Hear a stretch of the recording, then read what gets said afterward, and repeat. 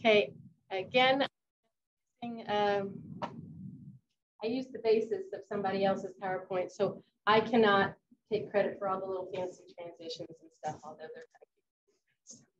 So designers and technicians. Design. So its basic purpose is to transform something into looking like something else. Okay, something so that it may be seen by a willing viewer as something else. We have a bare stage, we're going to make it look like a forest.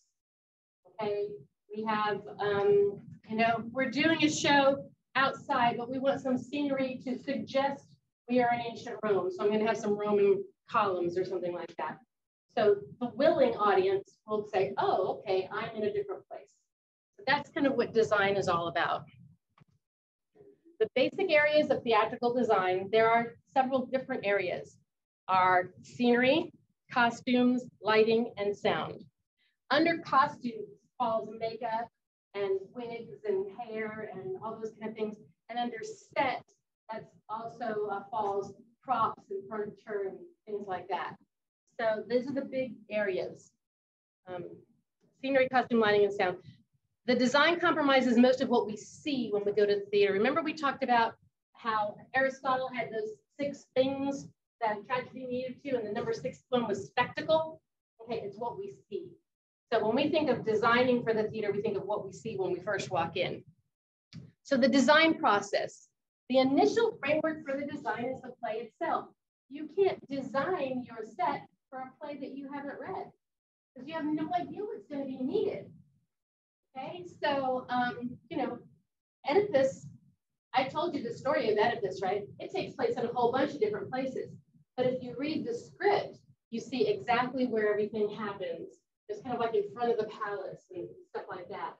So some of the stuff are stories that are told. So in reading the play, you get a sense of what you're going to need and what you're not going to need. Are you going to need a throne or are you not going to need a throne? Are you going to need 2 thrones because the queen comes out? Do they sit and talk? Do they stand and talk? So all these kind of things. So you need to look at the play. The play is going to give you what you need to begin with. And I say to begin with, because then some people can take it way far the other way. The first stage is a conceptual one, where ideas emerge from each designer's reading of the script and their research. So before I even talk to a director had said, hey, I'm going to direct Hamlet, and I'd like you to be the designer. So, okay, sure. Without even talking to them, the first thing I'm going to do is read it and kind of get some of my concepts down. The director might say, hey, I want to do Hamlet and I want to set it in the 1800s. Okay. That's all I need to know to kind of get my ideas down. So I'm going to read the play through. When you are a designer, the first time, you should read the play more than once. The first time you read it for comprehension, for pleasure, for understanding, just reading the play and seeing what the story is, what's going to happen with the characters. And the second time through, you start making notes. Oh, okay, this person enters here, so that means I'm going to have a door over there, okay? Or this person dances around the stage, so I need to make sure that their costume is loose enough that they can move. So all these kind of things that you make notes of what's going on so that you can see. In Hamlet, there's a whole lot of sword fighting. There's a great big sword fight at the end and everybody dies. So they need to be able to be flexible and move around in their costumes. It can't be so cumbersome that they can't really lift up their sword. You can't have them fighting in a real armor. That's not good for the stage. It makes too loud noise. It's really heavy too. Anybody ever held chainmail? Okay, yeah. If you go to the Renaissance Festival, you can see a lot of it. My nephew and niece-in-law made their own chainmail for the Ren fairs. And I'm like, oh my gosh, you wear this on your shoulders, you carry it around? It's heavy stuff, man. Okay, so the director usually leads the conversation, but the designers must eventually collaborate. The director says, I want to set it in the 1800s, and I'm thinking of this kind of a vibe. And then the designer comes up, okay, what about this, this, and this? Sometimes the director will meet with the designer and say, man, I don't like that. I'd rather have something else like this. So then the designer has to redesign, which is in the beginning why you kind of take notes and just do little sketches and ideas rather than your full out renderings. Gradually, a comprehensive design emerges from the director's collaboration. Okay, so the first thing we're going to talk about is scenery. What you see, scenery. It's usually what we first see, but it's actually a relatively new design area. If you remember, I showed you the pictures of ancient Greece, and they had just kind of a, I mean, the ones that we have are old and they've kind of fallen apart, but even then they just had kind of a building backdrop. And then in ancient Rome, they had a little more elaborate backdrop, but it was all the same. So they had the same backdrop for every show that they did, whether it was a comedy or a tragedy, or, you know, whether it was about Medea killing her children or about birds taking over the world, you know. There's one that Aristophanes wrote called The Frogs, and the chorus has a lot of same backdrop though. Even if you remember seeing the Globe Theater, remember I showed you that little video, Shakespeare's Globe Theater? There's no backdrops. That's just where they played. If they turned it into a palace, they might bring on a chair for the throne room, right? Or a couple of chairs, or a table, or a, you know, this set piece or that set piece. The soldiers, you know, it's mostly carry kinds of props, things that you can pick up and move, but they don't change the set at all. The setting stays the same. So this is kind of a concept that happened really during the Renaissance period in Italy, and then France, and then Germany, and it kind of expounded through there. So early scene designers became as prominent as the playwrights. So when they first started making these scenes, it was people went to the play to see the scenery as much as they did to see the play. The people who designed the scenery, they were like signing autographs like the playwrights were. You know, it was important to have, okay, we're going to go, our group is going to perform this play by this playwright, and we're going to get this set designer. Ooh, double whammy. Okay, you know, people are going to come from everywhere to see this show. The proscenium format was created specifically to show off these elegant settings. So at this time in the world, they figured out how to do perspective drawing. So that's like if I'm drawing trees, I'm drawing a forest, so I have closer to you, I have really big trees here, and then I have a little bit smaller tree, and a little bit smaller tree, and a little bit smaller tree, so that when I get to the end here, it looks like it's perspective. It doesn't look like it's on a piece of, you know, canvas or something like that. It looks like perspective. Once they figured out perspective drawing, they started using it for everything, for scenery, for opera, for ballet. And so they decided to build, because remember, there's the Globe Theater, there's the Shakespearean, there's the Roman Theater. They decided to build these theaters that had the picture frame so that you could build the perspective scenery into it. And you could do a big tree here, a smaller tree here, a smaller tree here, and a smaller tree here. And it looked like it was much further. And then the whole scenery would change and all the trees would go off. And there was a building that looked closer to you, and a building that looked further, a building that looked further, a building that looked further. Any ever been to Universal Studios? I think Universal Studios or the MGM Studios, I can't remember which, but I think it's Universal. You can walk down the street and there's a great big thing where it looks like you're on Broadway, or yeah, and it looks like it's, you know, and it's just a backdrop, you know, or it's just a very short backdrop, but it looks like it's really long. That's the kind of thing that they do with scenery. Proscenium is mostly what we use today. Again, it's that picture frame, that box. We're looking into things, right? We talked about the different kinds of stages, but this is the one that is the most prominent. We think we're going to sit here and we're going to watch that there. We're used to watching movies that way, right? It is a picture frame for watching movies or television. Okay, when we're talking about a thrust theater, can you remember what thrust is? Right. That's right, remember? Like, what? Thrust theater. It's like someone thrust their tongue out at you. They took the whole proscenium stage and they thrust it down in the middle of the audience. So now there's audience in the front and on both sides. Okay, that's a thrust theater. Okay, this is going to be on your desk, guys. You want to pick up. So just thrust goes out into the middle of the audience. There is there's the proscenium, which is the most popular. There's the thrust, and then there's the arena. Remember the arena? Don't remember arena? You ever been to a football game or basketball game? You were in an arena. Okay, the arena is on all sides. Sometimes it's also called theater in the round. So an arena theater. That's pretty easy to remember if you've ever been to an arena. Anyone here never been to an arena? Yeah, sometimes they have them like in the round. Sometimes they'll set up a concert where you have a big thing that's in the round, but they'll set up like one side of the stage and make it so that everybody's looking that way. But yeah, sometimes they'll set the band in the middle and everybody's sitting all the way around. So it depends on how, because they can configure them different ways. Whenever you go to the rodeo, they kind of do it in the round.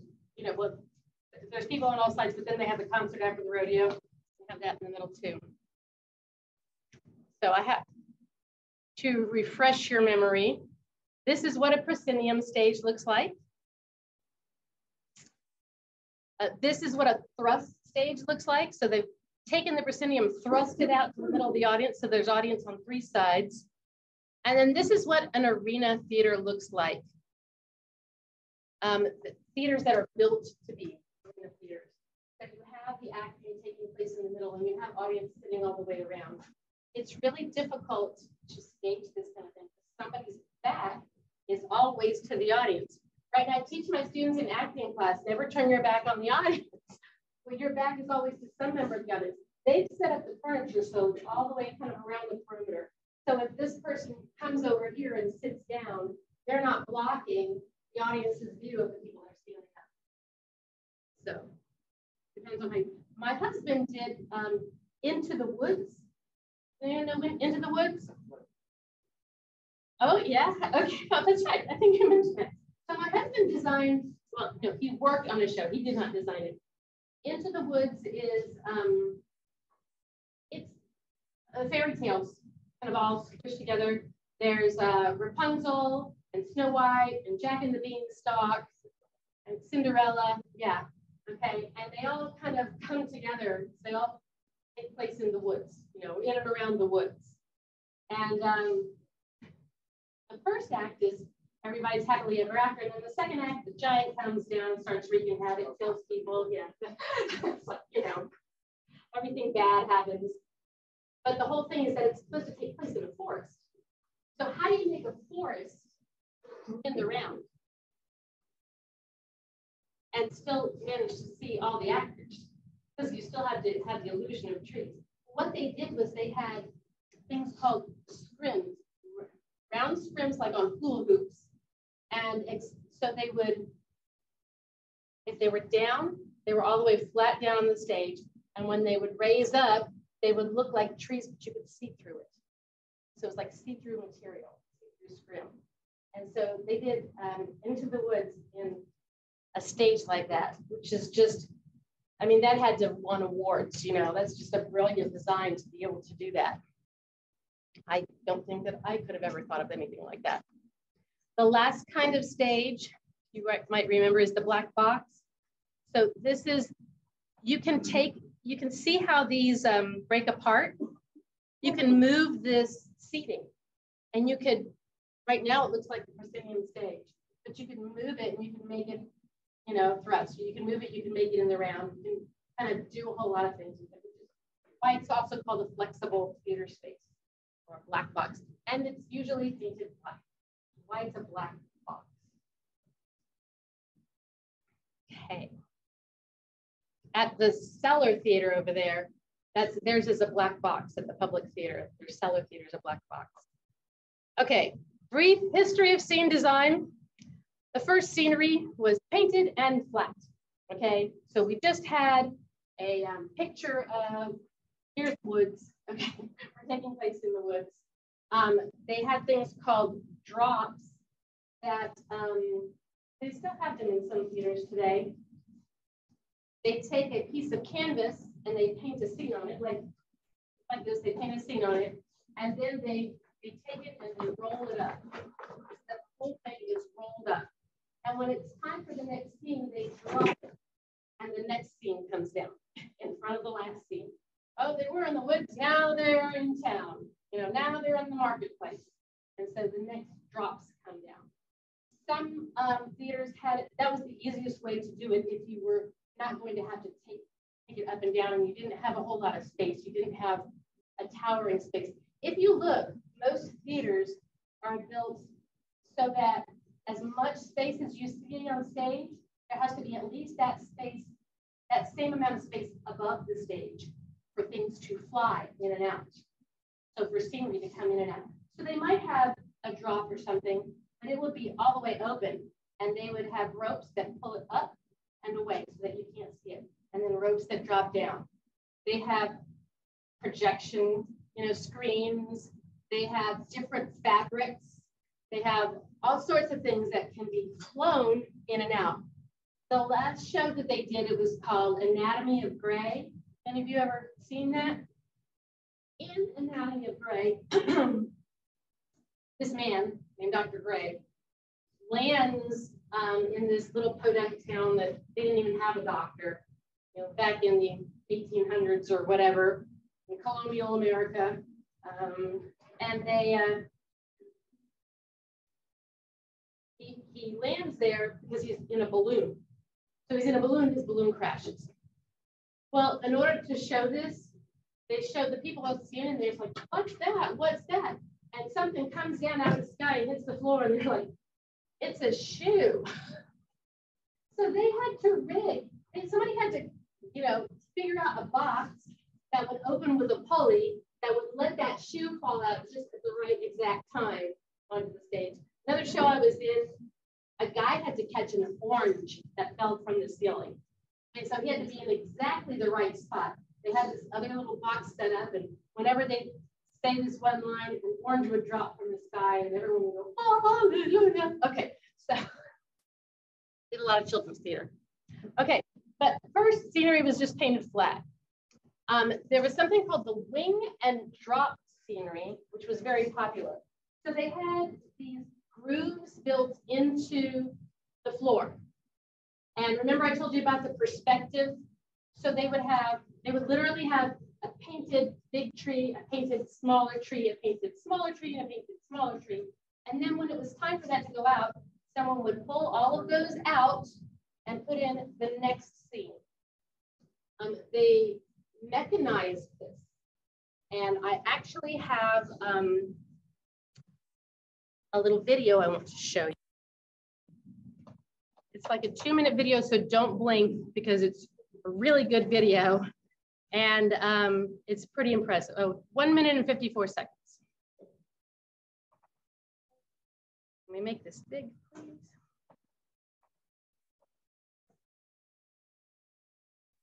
Okay. You ready? Don't blink. Watch the scenery.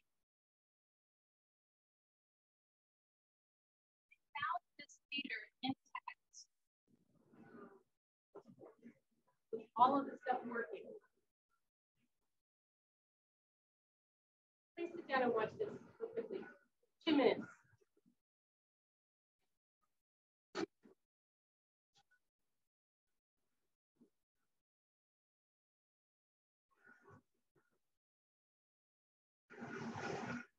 How they're changing the set.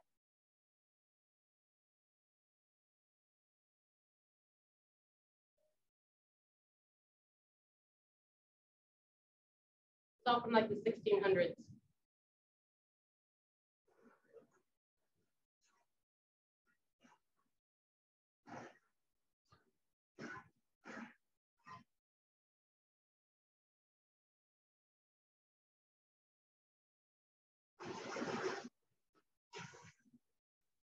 That's called a thunder box. There's rocks in it. And when it goes back and forth, it sounds like thunder.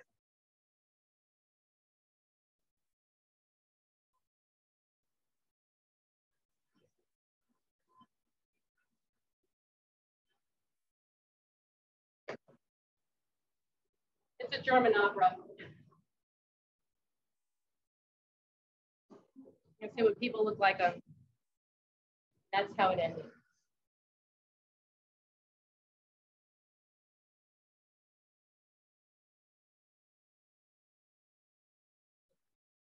Ta-da. Ta-da. So they found this in a German palace, Homes, okay?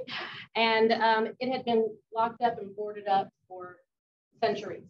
And they found this like in the 1970s or something like that. And so they kind of, you know, repainted it or whatever, revamped it a little bit just with the original stuff, and everything is still working. And so now you can go there and you can see shows, but the show is just watching the scenery change. So that's why people would go to the shows just to see the scenic design. Like, it was really cool. Yes, that's the pole and chariot, the pole and chariot. Mm-hmm. So they would, yeah, so they would like, you know, turn around and they had a pole that would pull things off, and yeah, so it's pretty, pretty incredible. Okay. Okay. So that's, yeah, the wing and drop set, and it's also called pole. The pole and chariot actually was the one that came right after wing and drop. Okay. Then advances in technology, the box set has become realistic in detail. So a box set, yeah. I just didn't want you to miss that because that was a cool video. All right, so a box set, basically, it looks like you're looking in a box. We look at the set and we see the back wall, we see their side wall, we see this side wall, and we are the fourth wall, right? So breaking the fourth wall means talking to the audience by breaking the fourth wall. But this is called a box set, even though it's a little laid out. But we've also, it came with the advent of realism. Like, people wanted realistic sets. They wanted things to look absolutely like they do now. You're going to watch, you all need to go watch Rumors, because that's part of your assignment. When we do it here, and it's going to be in the McCreeless Theater, which is why I'm pointing over there. And it's realistic set. It takes place. It was written to take place in the 1990s. So I don't know if she said it there or if she's changed the time period, but it's supposed to look real. It's a farce, which means it's a comedy and it's fast paced. Lots of silly things going on. Then they also have, I said this wrong yesterday, metaphoric theme design. Here's what a metaphor is. Oh, college students. Right. You're saying something is like something else, or something as something else, use like or as. And it's without like or as. The simile is using like or as. The metaphor is saying, I am a butterfly. The simile is saying, I'm like a butterfly.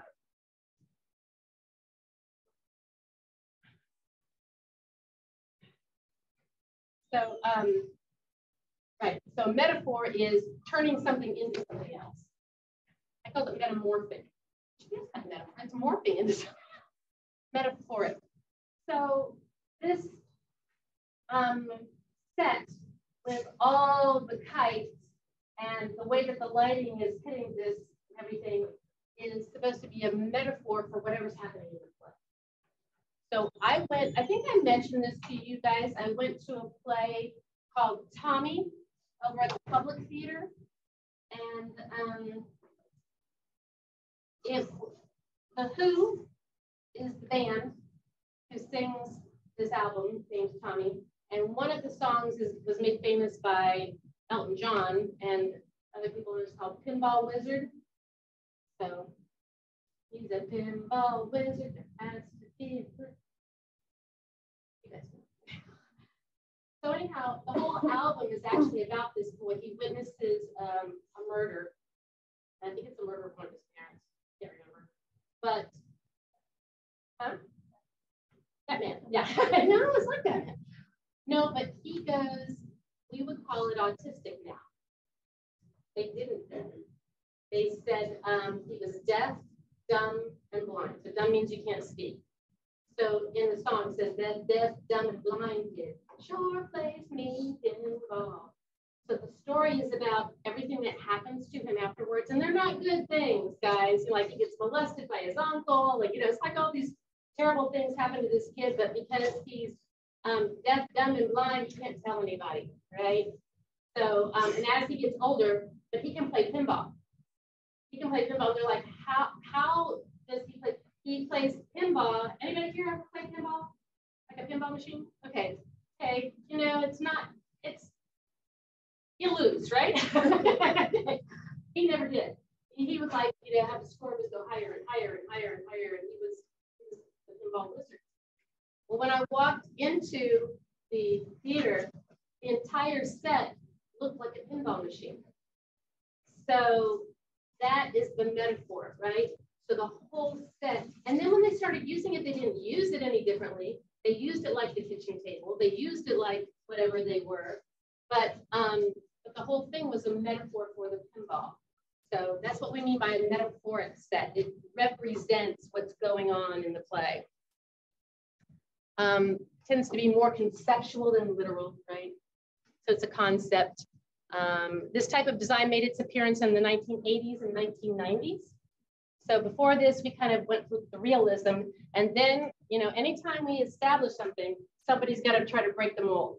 And then when somebody breaks the mold, we all want to break the mold with them. So that's when this started happening. So sometimes you'll go see a show where your set is very metaphoric, and sometimes you'll go and see them it's very literal. Postmodern design is identifiable by its conscious disruption of unifying themes.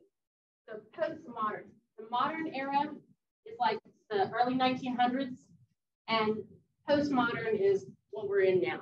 We're after modern. We're not modern. We're after modern. I don't know what you call that other than postmodern. Okay, we disrupt things. You know, whatever is set as status quo, there'll be a lot of breakage of that. Okay. The best scenic design today is so much more than mere backing for the action of the play.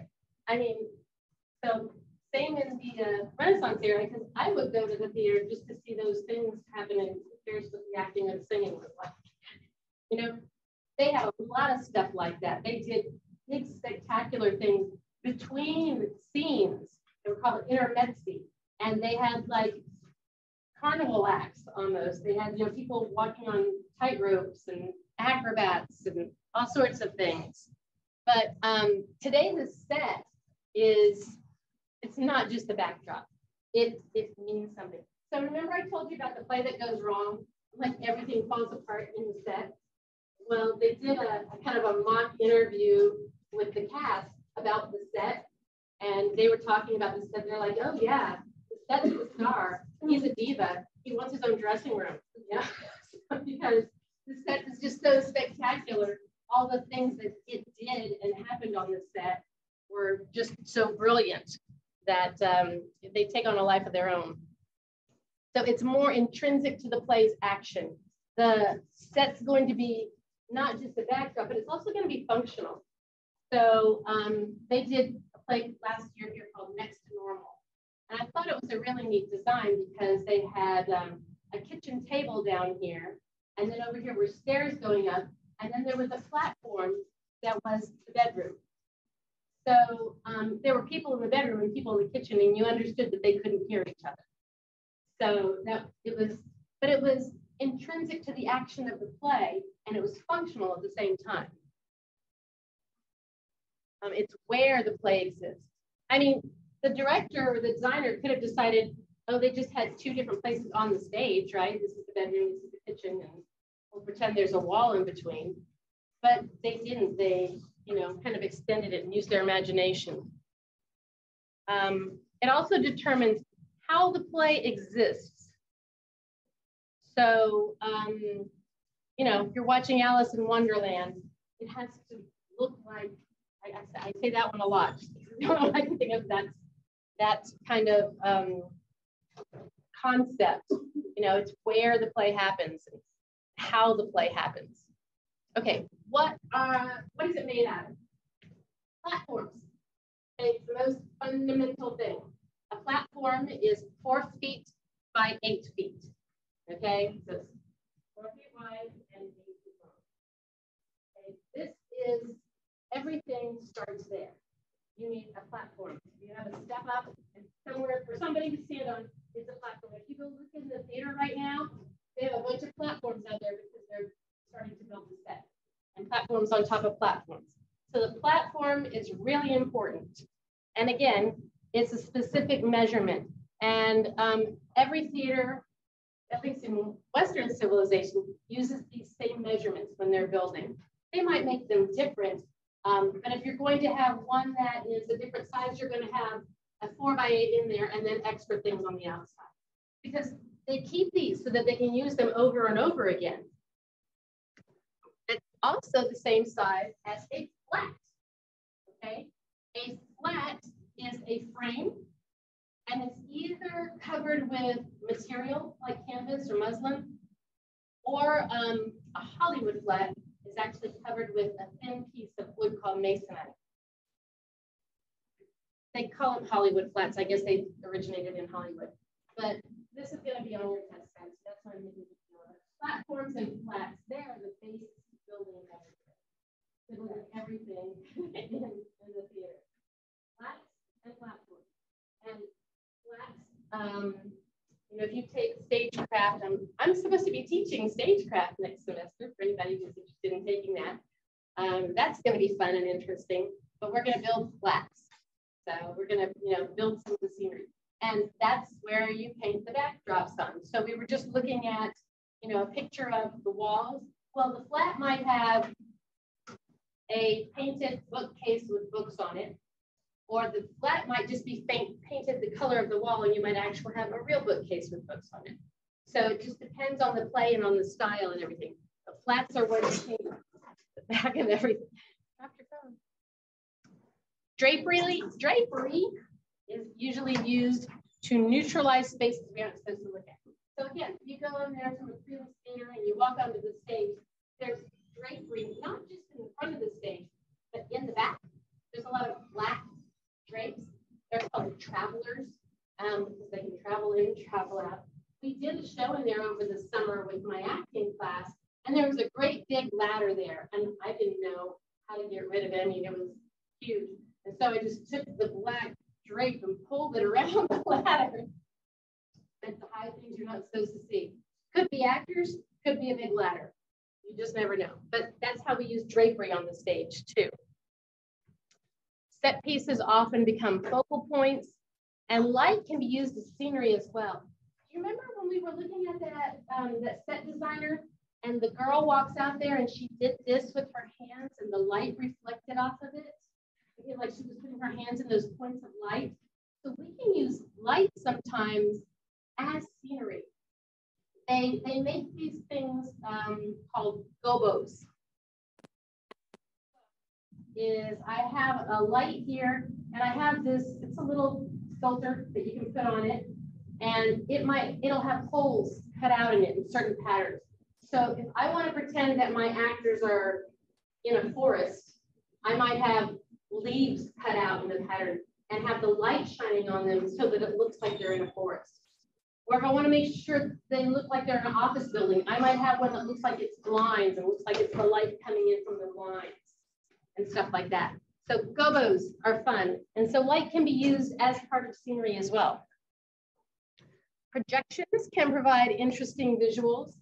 So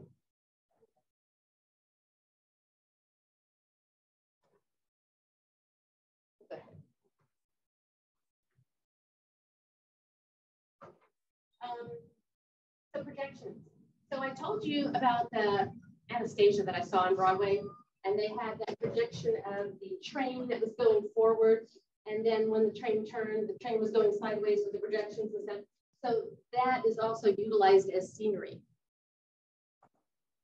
And stage machinery can create interesting stage shifts. So when I worked, helped out at Antonian High School, they did Aladdin. And on the back of the stage was a machine, and I'm telling you, the machine was probably as big as this thing and that thing together. It was just this ginormous thing, and it had a lever on it with a platform that was about, I would say 6 by 6. So they covered everything else in drapery so you couldn't see it.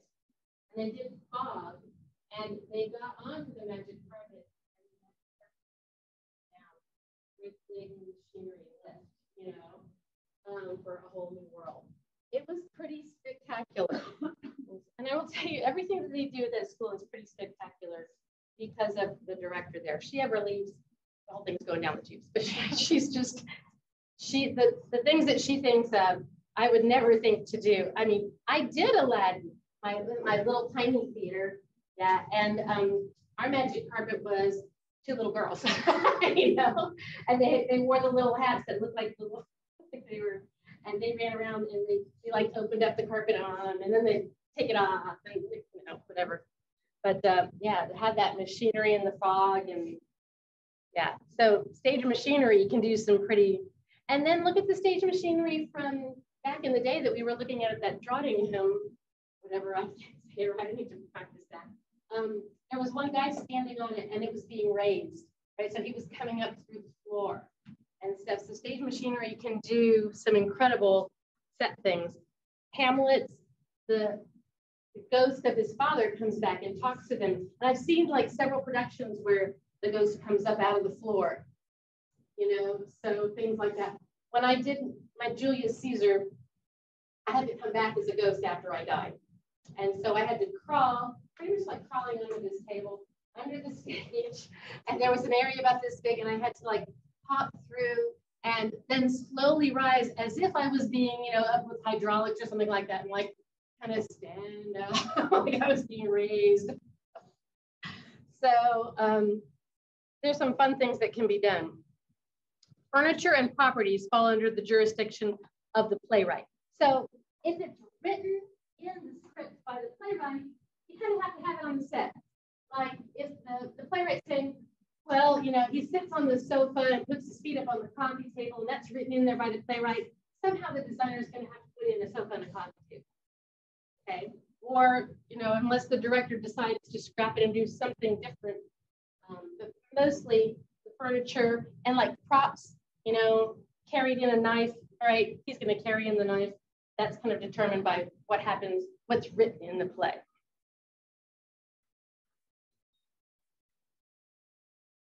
Lighting. Okay, lighting did not begin with the discovery of electricity.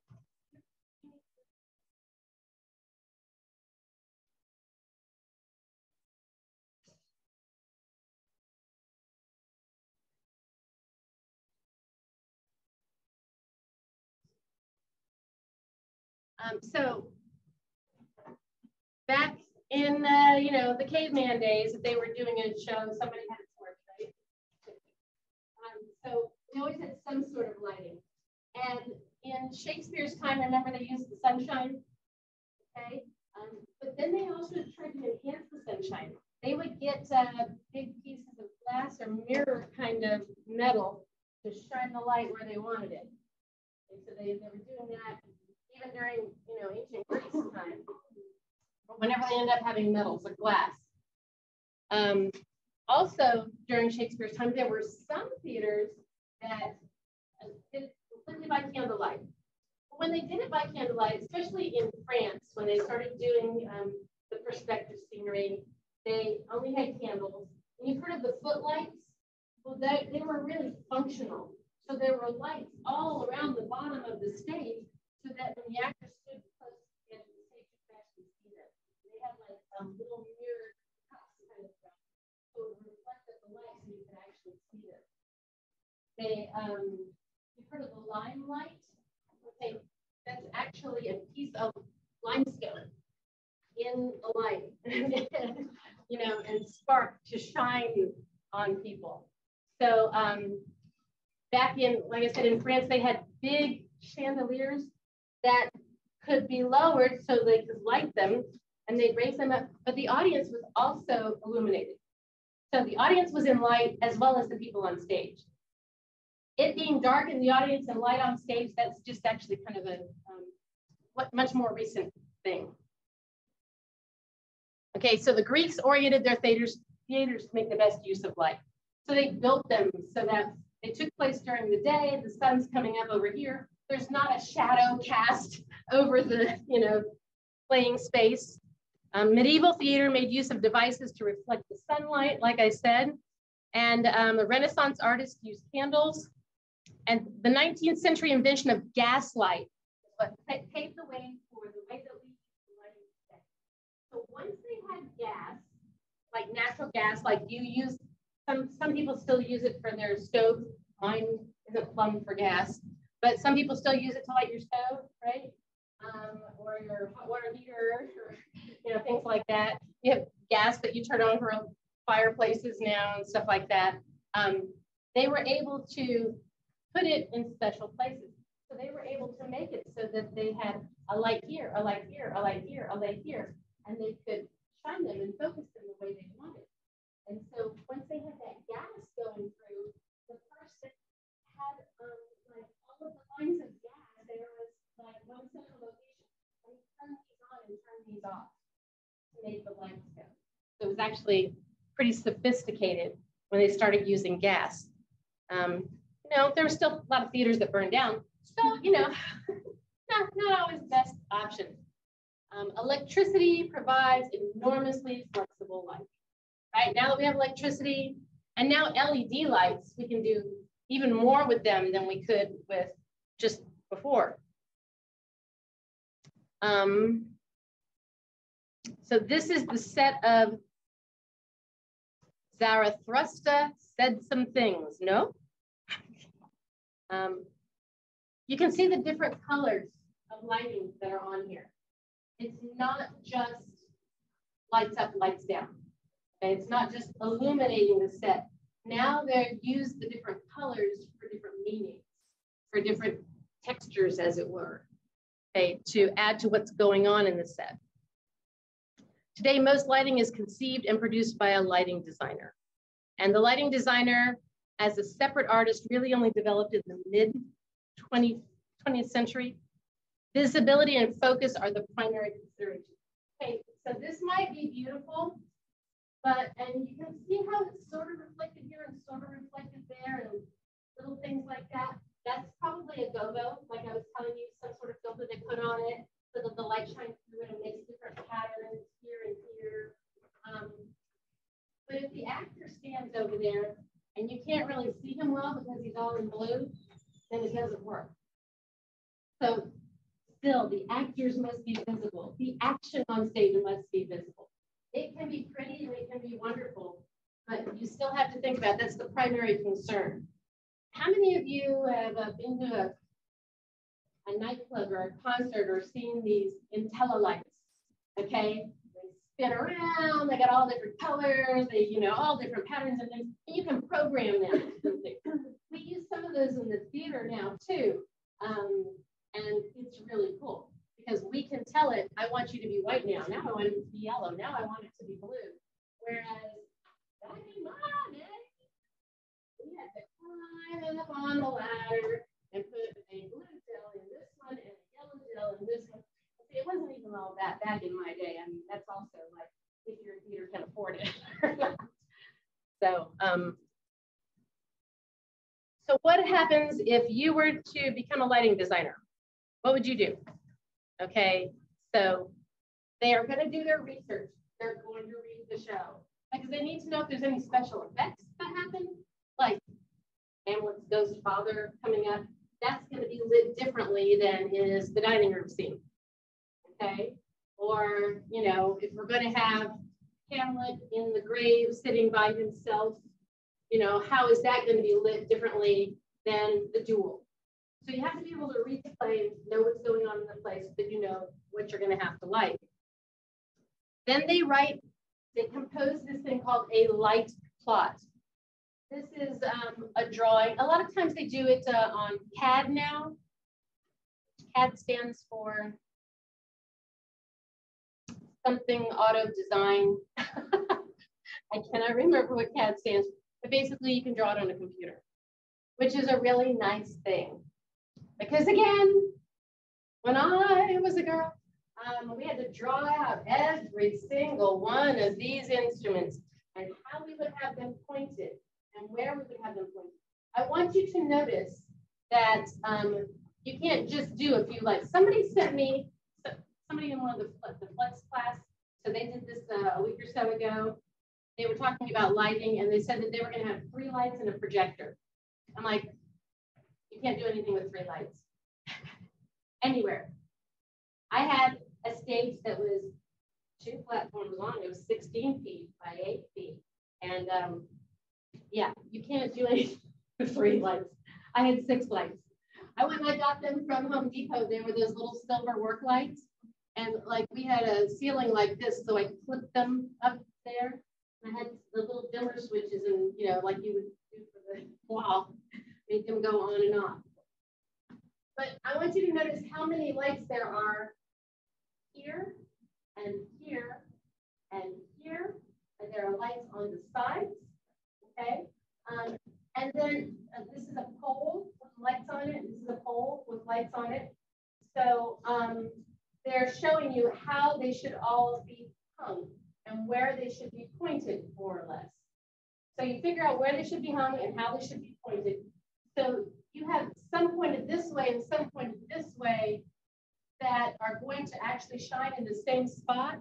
But if you put different colors in them, it makes it come out almost white, but a more pleasing white. So there's like a blue and an amber that you put together, and it makes people look better than if you just shine white light on them. White light's gonna, you know, be too stark. Right here, this is a legend. This shows you which kind of lighting instrument, because some of them are short and squat, some of them are long to reach longer. This and this, you can see these 2 ones, they're over the set. They're actually on poles.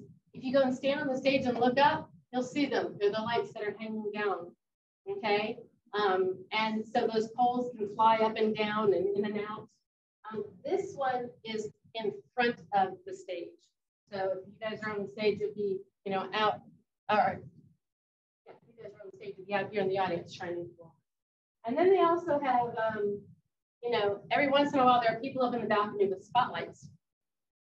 Now, if we have the Intella lights, we can have them be the spotlights for us. But an actor also needs to work with the spotlights and the cues. There was the last show that they did, there was a person who walked across stage. They walked across over here. They stopped and they set a couple lines, and then they walked over here. And then they turned to the audience and set a couple lines. Well, they were late. Okay, so they walked here. They kind of messed up on their line, and they thought about it. And meanwhile, that thing was programmed, and while they're still talking, it was over there. So sometimes technology is wonderful when it all works together, when people don't mess it up. Okay, so this is called a light plot. The lights are mounted to the proper lighting positions. That's called hanging the lights, so they're hung. And then they're pointed where they're supposed to be pointed. That's focus. This is the light. This is what a light plot is. Okay, this picture here is what a light plot is, where they draw out every little light and show where it's going to be pointed.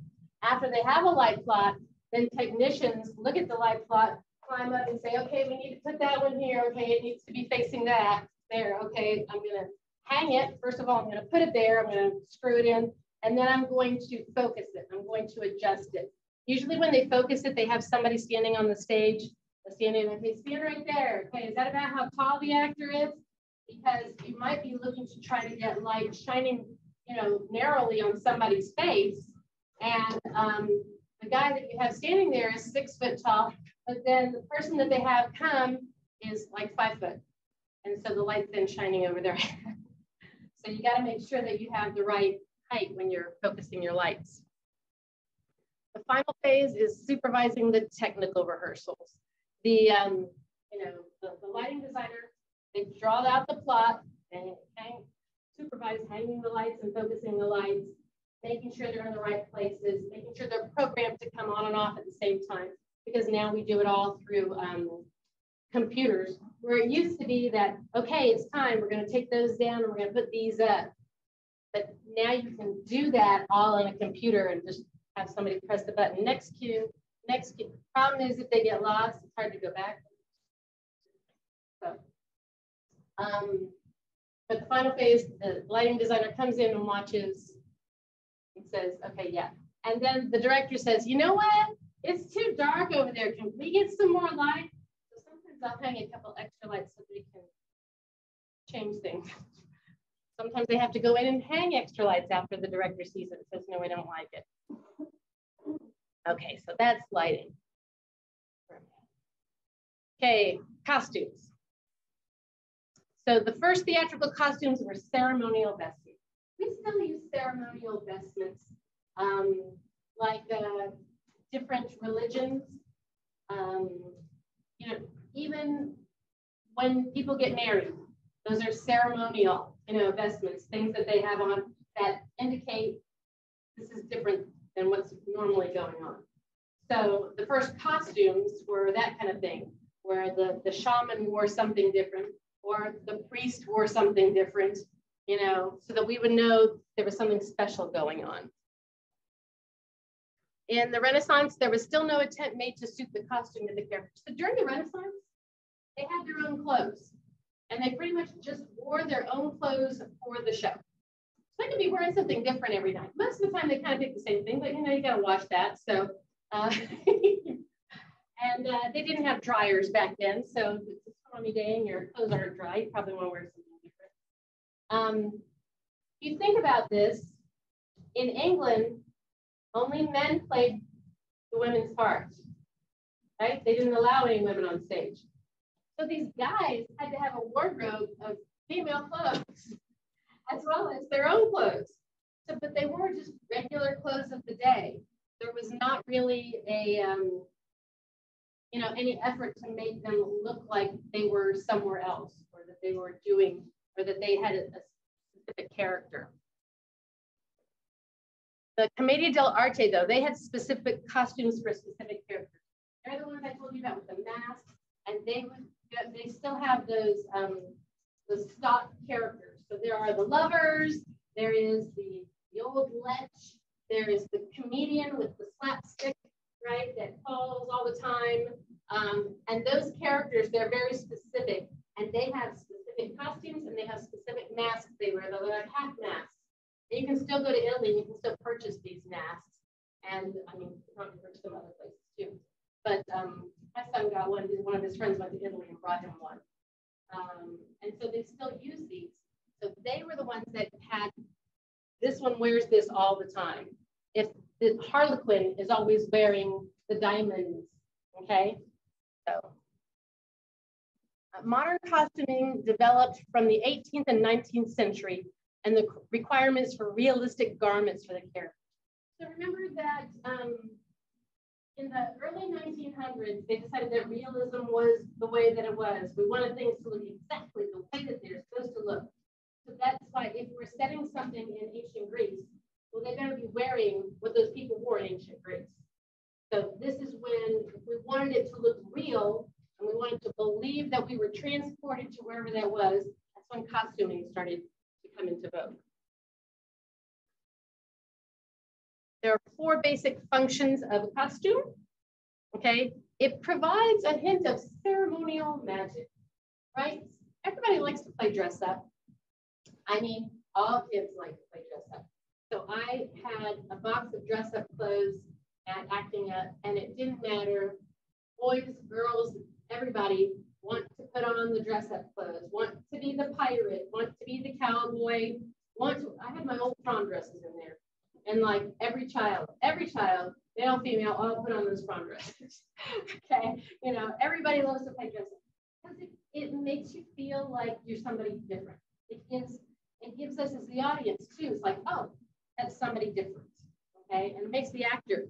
Once an actor, a lot of times actors will say, well, once I get into costume and makeup, then I really feel like I'm that person. So it gives you a little ceremonial magic. It also, costumes of a play show us what kind of world we're asked to enter. So, you know, if you're going to go see Seussical and you see the Cat in the Hat, and you see somebody dressed like Horton the elephant, then you know what world you're supposed to be in. So as well as the set, the costumes show us that too. An individual costume expresses the individuality of each character. So each character is different, even though, okay, I understand that this play is taking place during this time period, but people still have their individuality. And each character is going to show me a little bit of their personality. So if I'm playing a nun, I'm going to dress differently than if I'm playing a prostitute. Okay? It's going to show you the differences.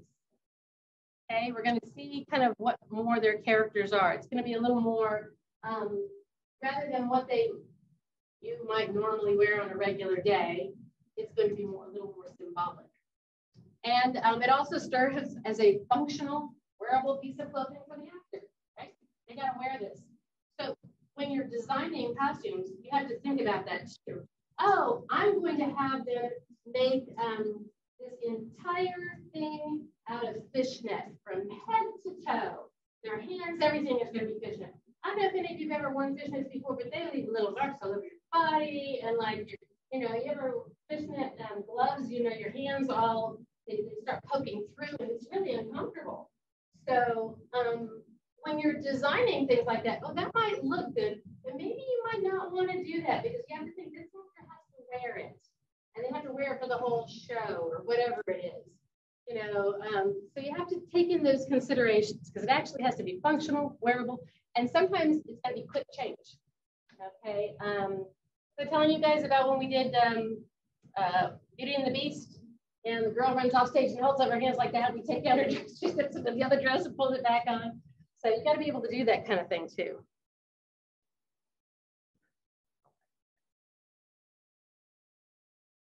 Okay, the costume design process.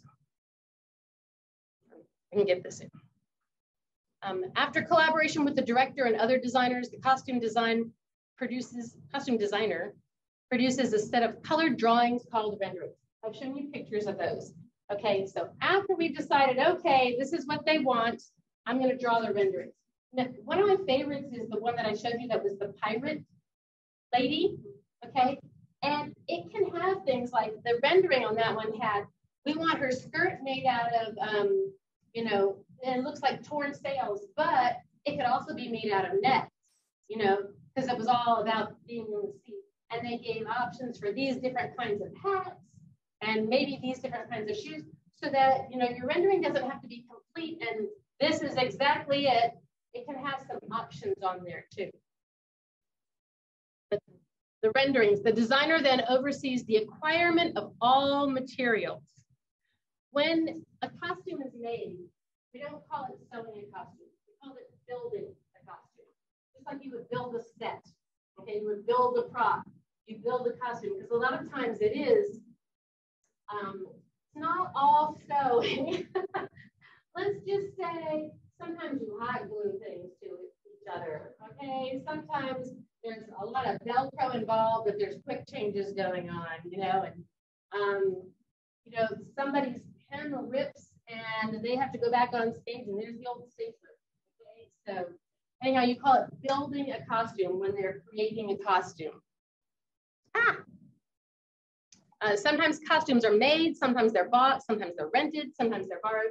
I did a show at my church, and it was supposed to be a travel back through time, kind of a Scrooge thing, but it was Mary and Joseph. I don't know. It was taking people back through Christmas of the ages, and it went back during the Renaissance period, and there was a whole Renaissance, scene. I didn't have any Renaissance costumes, so. Because I went to Texas State, I got to borrow the costumes. So I went there and I picked some out, borrowed some Renaissance costumes, brought them in, and my actors got to wear them. So sometimes you borrow them. When they did The Lion King over at Antonia, the director drove to Florida and borrowed the costumes from somebody, drove them back on a U-Haul, then, back again. Yeah. Either she borrowed them or she rented them. She probably rented them. But so there's ways to get costumes. We have a costume closet here at SAC. And most theaters have a costume closet because once you do a show, what are you going to do with the costumes? Well, they keep them, and sometimes you can repurpose them for different shows. Sometimes, oh, that dress is going to work, but we have to change the collar, and we have to do this, and we have to do that. Oh yeah. Gibson's is a great place, and Gibson's is Gibson's and Starline. Mm-hmm. Okay.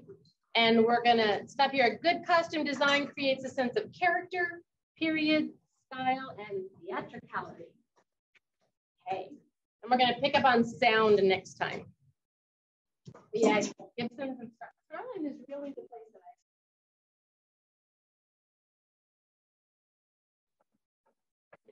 I did edit this. So remember I told you we're working on a new edition of the book.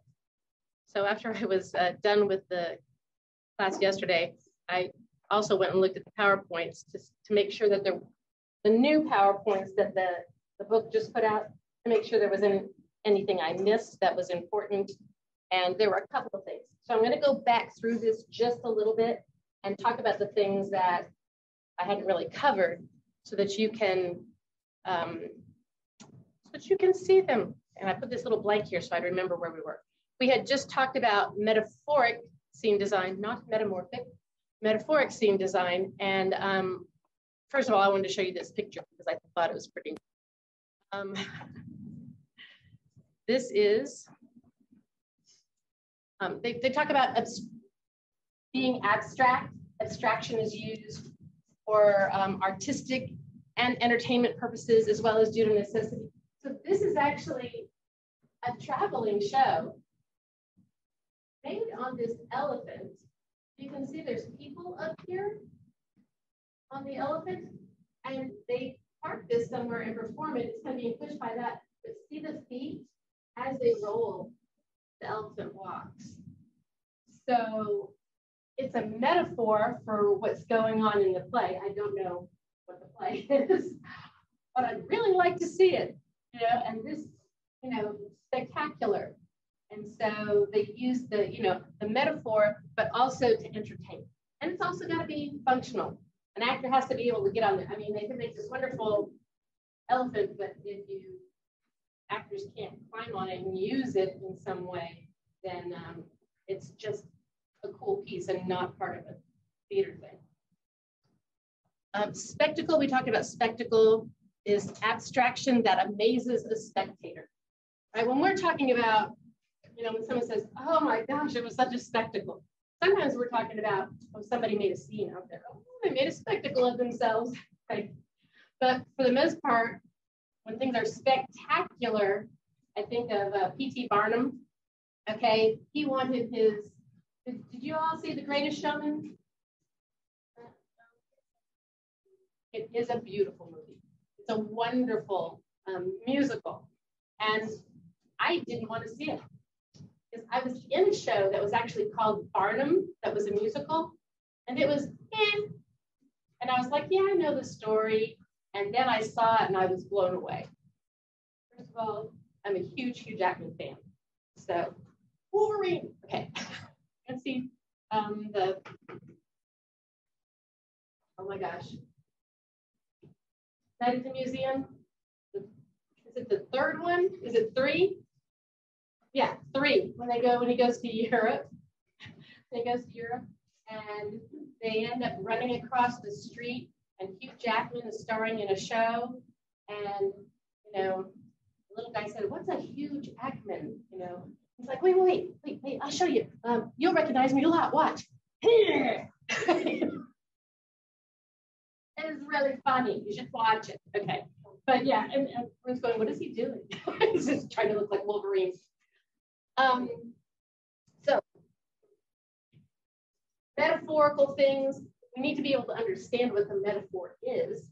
Like I told you how when I went to go see Tommy by The Who, I understood that pinball machine was a metaphor for what was going on, not just because it was the pinball wizard, but because this kid was being bounced back and forth, you know, all over the place. So it was a good metaphor for what was happening in the story.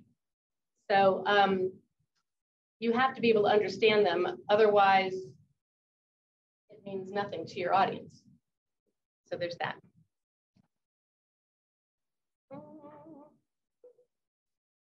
Okay, there's something that's called meta-theatricality. I keep saying metamorphosis instead. Meta-theatricality is a technique that balances between realism and abstraction. So sometimes They will have, you know, realistic things going on, and then some crazy abstract thing happens in the middle of the shows. So I mentioned a few times I went and saw Anastasia on Broadway, and in Anastasia, there are people running around. We see, you know, people fighting, and we see the wars going on, and later, all of a sudden, she's remembering what it was like to be at the palace, and we see these holograms dancing on the stage, you know, and it's her memory. So it's an abstract kind of a thing, and we realize it's what she's remembering. How do they do it? I don't know that magic. there are different kinds of projectors. So you saw the actual, oh, okay, yeah. Oh, see, well, my kids saw the movie, like the cartoon. Yeah. Well, when they did that, it was pretty cool. I mean, she's there on stage and she's remembering what it was like. And she was actually able to like walk around the holograms and stuff. I mean, it was really cool. On the stage with her. Yeah. Yeah. It is. It's kinds of reflections and things. But like I said, this Anastasia, the play, it was good. It wasn't phenomenal, but the technical things were phenomenal when I saw it on Broadway. And that was the kind of thing where you go, wow. So that's called meta theatricality. So we're using real people and we're using some abstract things like her dream or whatever and kind of projecting it on. So could have been use of a scream. We'll talk about a scream in a little while too, but it had depth. It was crazy. Selective realism mingles with the expressive with the lifelike. So again, so we have, you know, whenever I think of something like this, I think of, you know, combining real people and puppets. I think of Sesame Street. Okay, now we don't think anything of it. You know, you see a character walk on stage and then you see a puppet talk to that live person. Because we all grew up with that. You know, so, but that was a real abstract idea back then. What are you know, having a conversation with the puppet. So. Postmodern design disrupts unifying stylistic themes and replaces them with assemblages of different and unrelated styles. So postmodern, we are living in the postmodern age, which means after modern, which modern usually means now. So it's very confusing. So modern theater actually talks about like the 1900s, the early 1900s. That's called modern. And we're going to get to that in a couple of chapters. And that's where they have all the isms, the symbolism and expressivism, and all that kind of stuff. That's called modern. We are now postmodern, which means after modern. And so we take different things from the different eras and combine them. That's kind of, we are not surprised by that anymore. That if we take, you know, realism and throw it in with abstract and throw that in with a couple of puppets, you know, we accept it. It's kind of what we do. So successful postmodern design can combine disparate historical elements. So that means different kinds of historical elements. So we can have, you know, someone playing Shakespeare walk on and someone playing Aristotle come on, you know, and someone, you know, I don't know, playing a modern director and come on stage and I'll have conversations and we will accept that, you know. So it highlights theatrical artifice. Artifice means that theater isn't real, right? It's a facade, it's not. Okay, and it provokes the audience while resonating with the deeper themes of the play. Audiences are not easily entertained or surprised. Some are, right? Some want the play to succeed and want it to be great, but we live in an era where it's entertaining. I've got this thing and I keep flipping, right? Not only that, but if I'm looking at something on YouTube, I'm like, 3 seconds, no, don't like that. Let's see what else is related. You know, I mean, we don't give it a lot of time. Yeah. And if you actually hold a remote, like you're my age, You know, you flip through the channels and flip through the channels. We don't give things a lot of time. So to be successful, postmodernism has to grab you, surprise you, throw you for a loop, you know, that kind of thing sometimes, just to make you want to stay. Remember, give you that intrigue where you want to see more and more and more. Okay, let's see, what do I have here? What is next? Okay, we talked about this. The best more than just backing for the play. Okay, so talking about the scenic materials, I just had a list and I'd like to show you, I'd like to show what things look like because not everybody understands or knows. So platforms, flats, and draperies. These are the three important things, scenic design elements. They're the building blocks. Okay, so platforms are this. It's usually 4 by 8, I think I told you, and you can use multiple platforms and then take these and make them smaller to make your stage and to make several different heights on a stage. So we can have people up on this platform and then take them step and then people on this platform. And so you can give people, you know, a sense of looming over somebody else. And just depends on, and you can see them. And that's the important part. They can go up here and you can see them. So platforms are one of the building blocks. The other things are flats. So this is what a flat looks like on the outside. It can have cutouts for windows or it can be solid, okay? Most of the time this is covered, well, back in the old days, it used to be covered with canvas or muslin.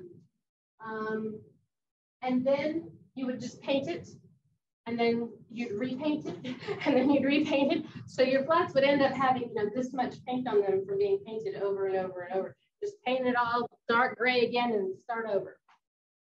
Now, they still do that to some extent, but there's something called a Hollywood flat. And the Hollywood flat, this instead of being fabric, it's a real thin board, okay, called masonite. And this is what it looks like in the back, okay. These are the kinds of braces and stuff that need to go on here. And this is very standard. And they have these little corners like this. So if you ever go into a shop, there'll be all sorts of little corners over there because somebody's cut them all out to build flats for later. And they have these little you know, things that join the pieces of wood together and the braces and things like that. A lot of times they'll have like a triangle that folds out here so it can stand up by itself. But then sometimes they're just attached to more and more flats. So the whole thing is kind of got a brace. But that's a flat. And then drapery is the last part. I talked to you about the travelers. These things on the side, if you look at a stage, there's more than one set of drapes. It's not just the one that closes and opens in the front, that's called the grand drape. Okay, that's the big drape, the big curtain. But each of these are designed to hide things, usually actors and set pieces and all sorts of things like that. They're hiding back here. I always tell actors, if you can see the audience can see you. So if you stick your head out a little bit and you see the audience, guess what? They're seeing the top of your head. So you get behind, you know, maybe they can see your eyeball. And I dealt with a lot of little kids. So I usually start the show by saying, you know, okay, so before we start, like 3 and 4 year olds, everybody say hi to their parents. Because they're all, hi, Mom. You know, like they never see it. Literally, they dropped you off here a few minutes ago. So the drapery is going to hide and mask things backstage. Okay, sound. No, not sound. Scrim. Okay, I was talking a little bit about a scrim. A scrim is a cloth, it's a piece of fabric that you can project things on. And then when you shine light from the other side of it, you can see what's behind it. So they might start out a play with a scrim all the way down and a scene on it, like like it's a city or something like that. And that's how the play starts. And then a little while, the actors goes back in front of the scrim. And then they go off, and then all of a sudden the scrim, those lights go down, but lit up from the front, and the lights come on from behind, and you see the whole thing destroyed. That's the real set. And the scrim goes up, and the actors go into the destroyed set. So you can do a lot of fun things with it. This, I think, is a memory or something. And they're projecting the scrim on while she's talking, while she's explaining it. And it can make whole sets instantly appear and disappear. So then all of a sudden you've seen all this thing, and then boom, there's another scene that comes up on the scrim.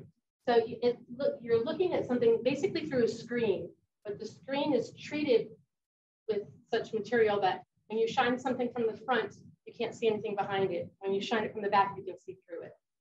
So it's pretty cool. Scrims are pretty cool. Stage machinery can create a virtual dance of scenic elements to support and accompany the dramatic action. This is the old stage machinery. Remember I showed you that video where all the flats were coming in and out and the guys were underneath, you know, pushing the poles and all that kind of stuff. That's what this is. That's the old stage machinery. The new stage machinery does the same thing, but it looks a little bit newer. So this is a hydraulic lift, you know, that actually raises somebody up, pulls somebody down. I don't know if I shared this with you. When I was in college, I was working a show called Agnes of God. And the designer thought it'd be really cool if like blocks rose up out of the set, and like a block would rise up out of the set, and then that would be a chair. And then it would sink back down into the set. And then there was a smaller one like this that would rise up out of the set, and it was this woman's ashtray, okay? It would slide back down into the set. And it looked like hydraulics, but it wasn't. It was us, okay? There were about 6 or 7 of us that the stage was built about this high. So we had to crawl underneath there and live there for the whole show. And then when it was time, we had little flashlights down there. Me and another person would raise up our block and put something underneath it to hold it there. So it looked like it was raised up. And then when it was time, okay, all right. And then one of us would pull the thing up and slowly lower it down so it looked like hydraulics. The great effect, you have, you know, manpower. You don't have any money, you don't have any budget, but you have a lot of students and they need credit. So you got your stagecraft credit. And we got our lab credit. So we were the hydraulics. And I told you, did I tell you about Aladdin? About the Aladdin, the floating, yeah, okay, yeah. The big machine, yeah, giant machine that had them floating and stuff like that. So stage machinery can be pretty cool. Sound, wait, I did want to say that. Go back. Sound is considered by the scenic designer. That's something that I hadn't mentioned before. That they must plan for the actor's footfalls as well as the visual element. So actors usually wear something called character shoes. And character shoes, these are what turn into tap shoes, especially females. You put taps on them, they become tap shoes. You take the taps off, they're just character shoes. But they are not quiet. Their soles are not really hard, but you have to figure out what the person is wearing, because sometimes people wear really noisy shoes. So they walk across stage and it's, I don't know what they're wearing in Rumors, but I think it's still set in the 90s, and it's a bunch of people going to a party. So I imagine the women have some high heels on that are going to make noises when they walk. And so they always tell you when you're on the stage, try to get soft-soled shoes to make the least amount of noise. But a designer has to figure that out too. So a lot of times when they have people making the most noise when they're walking across the set or whatever, they'll have the lights out.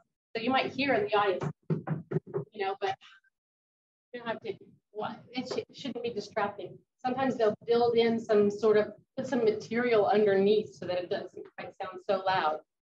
But sound is something, Yeah, like carpet or even like a blanket, you know, whatever. So just when they step up, because it's hollow. Remember I showed you what the platforms look like.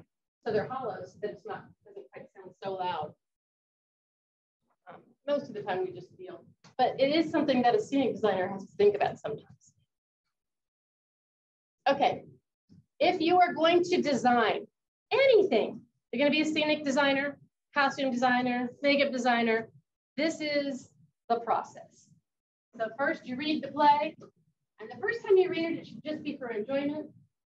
And the second time you reread it and you take notes. Okay, you're going to read the play and then write down everything that you think. If you're, you know, scenery, what's important? Oh, they say they look out the window here. That means that I have to build a window. Okay. Oh, they say this. Oh, I'm going upstairs now. Well, am I actually going to build stairs that people see them go upstairs, or are we going to pretend and that's going to be off now? So there's a show called Brighton Beach Memoirs that has a an upstairs and a downstairs that is talked about, and kind of like the Next to Normal play I talked about, where they had stairs where you could see the people on the top level and you can see the people on the bottom level. So, you know, direct designers, excuse me, do that sometimes.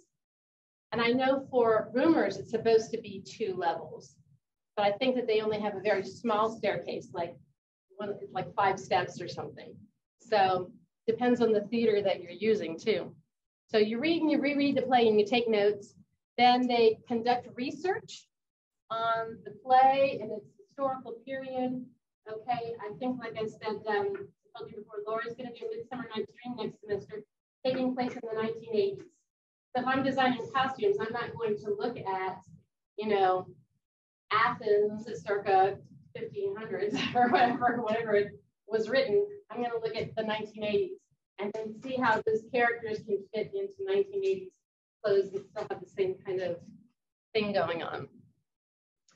Consider the type of theater that the production is going to be produced in, especially if you're designing scenery, even costumes too. How big is the theater? Even makeup, because if you're doing an old age on someone, you need to know how far away from the audience they're going to be. I like doing old age makeup, and I got asked to go with the group doing 1 act to go do, because this one person was supposed to be really, really old. And I did it, and you know, from this far away, it looked really good. But when you sat in the audience, you couldn't see it. It just kind of blended into her face. So I had to make it much darker and the lines thicker and more pronounced so that the audience could see it. But then when it's that much and you're talking, and your audience is up close, and it's too much, and it just looks like it. So you need to know, where are we doing this in the round? Are we doing this, you know, over in McAllister that seats 1,000 people? You know, or are we doing it in our, you know, 100 seat theater over here, whatever it is? So you have to think about the type of theater. And then you carry out extensive discussions with the director and with the other designers. You don't want to have costumes that are huge if your scene design is really narrow, like they have to go through a passageway or a door or something, and the costumes don't fit. That doesn't work. So you got to think about all those things. All right. Scrolling down a little bit. We talked about lighting. We talked about the lighting plot.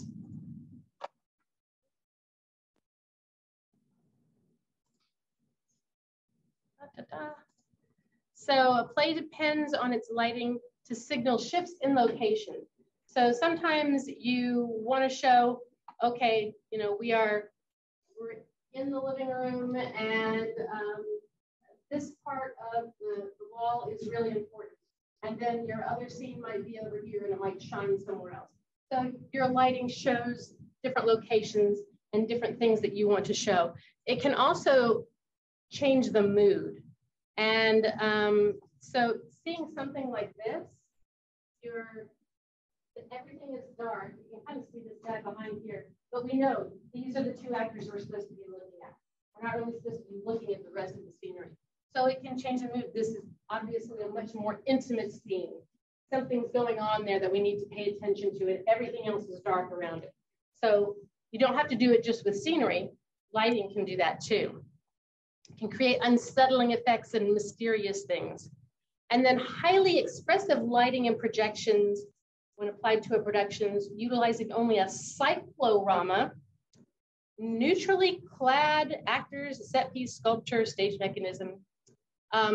This is, I was going to say, and create an infinite variety of convincing theatrical environments. This is a cyclorama. It is basically a big white thing. It's not really a sheet. It's more like a projector screen. It's more like this kind of material. And it's usually at the very back of the theater. There's usually one hanging there. Sometimes it's curved, like that's in cyclorama. Sometimes it comes down onto the floor. And projections with light only, you can change your scene. You can make it all sorts of different things. For example, that. All of a sudden, you see how the site is, it's got the blues and the purples, and then up to the oranges, and so it's all done with light. And we know, rather than it being that, it gives us an idea of where we are and when we are and what time of the day. They did a beautiful job with it in the last show they did, Anatomy of Grey.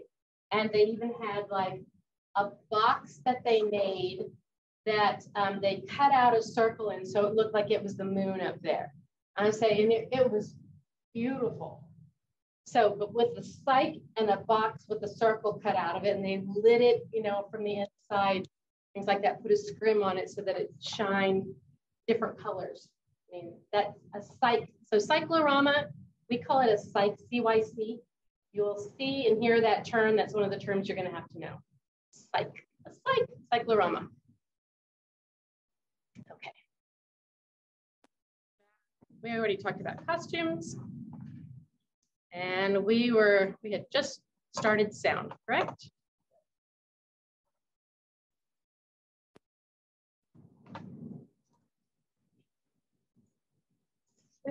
Oh, my little gift, look at that. So music and sound effects have been used since ancient times. As a matter of fact, so Aristotle, remember we talked about the 6 elements that needed to exist in a tragedy, and one of them was music, right? It started out, the ancient Greeks started out anyway, with, they call them dithyrambs, and so a whole bunch of people would come on and all sing at the same time. So there was always music involved. And the chorus was just that. They sang the things, right? And then, you know, Festus, our first actor, stepped out of the chorus and spoke all by his lonesome. Right? That's where we get the first actor. But there's always been music. In Roman times, the theater was much more like musicals that we have today. And as a matter of fact, there was always a flautist, somebody who played the flute, on stage at all times. They had a really neat looking flute thing. If you look at like the old vases and things, vases, vases, and like it had 3, you know, things coming out of it, making it look more like what a bagpipe would be or something. But they had some really interesting music that went with their things. But music has always been part of theater. Even when you think about, you know, the church drama. So remember there was I told you there was like 1,000 years where theater didn't happen. And then all of a sudden it came back. And that's where it came back, was in liturgical drama, where they were singing. But one person was singing and then another person was speaking. They were doing Easter. It was, whom do you seek? No, we seek Jesus. He's not here. He has raised from the dead. Go. whatever the angel says. That was, that's the dawn of theater coming back. So Shakespeare's plays calls for trumpet flourishes and the noises of a sea fight. And so they're all written into the plays. There's always some sort of music and noise and sound effects.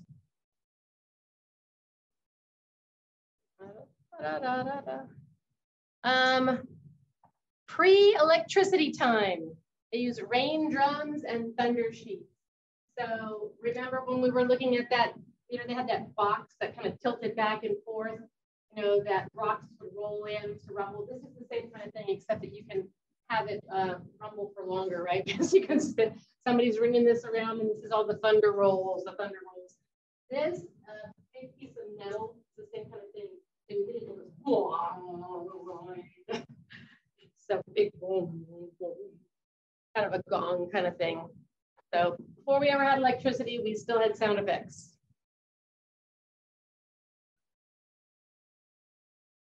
Okay. Then in the 1970s and 1980s, this little guy came on the scene. Yeah, I had one. I remember the Christmas I got my boombox. It wasn't that big. It was probably about that big. Okay. I wasn't that cool. But I do remember having, once we could record music and then play it again whenever we wanted to, that kind of changed how music was done in theater. You know, it changed sound effects. Now, if I want, I use sound effects all the time in my shows where, especially the kids shows, where I'd have somebody go on stage and it sounded like everything fell out of a closet. You know, I was like, you know, whatever they're doing, and come back on, I found it, whatever it was. But we can record and we can play things back. So we could have music without having a full orchestra. Now, they still have shows where you have a full orchestra. I think when I went to go see Lion King, at least it wasn't this time, it was the time before, you could walk down to the pit and look down there, and there's a whole orchestra. So I told you I was in several of those children's shows when I was in college, and the author, the playwright, was also the musician, because they were musicals. He'd written the music, and he would come traveling with the keyboard and play all the songs. So, you know, so sometimes there are still live musicians, but the ability to record and play things back really changed how sound was used in theater. We didn't have to just have people banging on, and what if the guy falls asleep who's supposed to make the thunder go, right? That kind of thing. So there's 3 types of sound application. There's sound effects, electronic.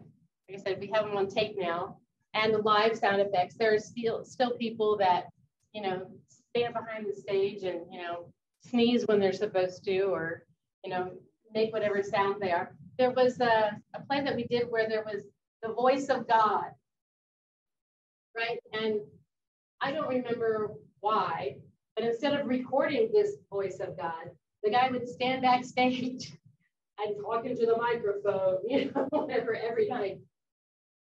Actors, you know, they want to be heard. There's sound reinforcement. So you're watching a play and the suspense is starting to build, and there's the music that's playing underneath, or the music that's playing underneath that says, oh, the 2 are falling in love, or whatever it may be. There's kind of a reinforcement to what's happening on stage. We had that with musicals, but again, those were live orchestras. Now we also have recordings that can do that. Another sound reinforcement are body microphones. Anybody here ever used body microphones? Okay. You use the kind that you pin on? Those are awful. Because when you're talking this way, everybody can hear you. And then all of a sudden, you're super loud again. So they have to figure out where to put those. And now if you see on Broadway, they take the microphones and they weave them into their wigs or on their head, and they have them right here. Okay, you don't see the microphone. They're not taped to their face. You know, they're right here so that they don't obstruct the makeup. But yeah, up there on their forehead. And they're very powerful and directional so that they get all the sound. But that way, if the actor bends over, you can still hear them, and it doesn't make any difference because they are attached to their head. So, and that's where their mouth is. So that's a good thing. But body microphones are something that can help. I will tell you, I've never seen a show where all the microphones work the way they're supposed to. Okay. My church theater, when we do it, there's somebody's mic always goes out or gets feedback or has a glitch in it, or somebody turns and they're not talking into their mic right. There's always something, even the high school theaters that I worked at. So that is why you train actors to not have to use microphones. When you're on Broadway, though, I kind of get it. Then there's stage microphones. So one of the things that I did when I did Fiddler on the Roof, they wanted to hang the microphones down from, it was actually an open air theater. So you'd have to put a whole room up there and hang the microphones down. They had done that before. That makes for a lot of problems with your lighting designer because you light and there's this line where the microphone's hanging down. So to try to light around them is really hard. So instead what we had microphones that were like, there was like a plastic diamond that would kind of reflect the sound, and they had them at the end of the stage. So that the actors, they really just needed to project towards the nearest microphone. And they had like 4 or 5 of them across the stage. And if they could project to there, then the sound would go further. So you didn't want to have them too far upstage, which is the back of the stage, saying their lines, unless they had a big booming voice that could carry at least the front of the stage. And then we have music that's usually recorded, right? So we have the music that plays during scenes. We have music for scene changes.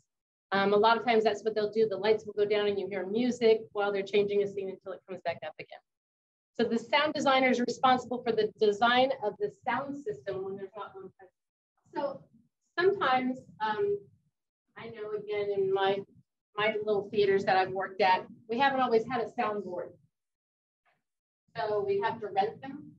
And then anytime you rent them, you have to program the whole thing. It's not just in tune to whatever you have. You have to make sure that all of the mics are on different channels and program the board. It's not, I think that lighting has been made a lot easier where you could just press a button and the light changes to the next scene and the light changes to the next scene. Sound is not quite so easy because sometimes, oh my gosh, this person's microphone went out. Well, I'm going to make the person that's standing next to them make their mic louder so that they can pick up what that other person is saying. So, I mean, you have to be able to think on your feet and know when to bring the music in and when to fade it out. And so, yeah, all of these little channels here, some one microphone or one sound, or, it's some interesting stuff that you got to do when you're doing sound. Okay, so rapid development of audio recording and playback technologies led to a virtual revolution, like I said, in the area of sound design and the emergence of an officially designated sound designer in theaters. Before that, they were kind of just people that, all right, you help change the set, you make that sound, they were kind of the crew people that did it, or it was kind of just designated throughout with the actors and the stage people. But now that we can record things, that kind of all changed. All musicals and many non-musicals employ electronic sound enhancement that reinforces the actors' voices and creates a louder than live sonic ambience. So sometimes you want your actors to sound even louder. So having the microphones does help, even on the end of the stage. And when you're playing in an auditorium like McAllister, which is, like I said, 1,000 people, and there's people up in the balcony, sometimes you do need a microphone, or at least some really good stage mics. The stage sounds can be realistic, stylized, stereophonically localized, or pervasive and in your head. Okay, that's kind of scary, right?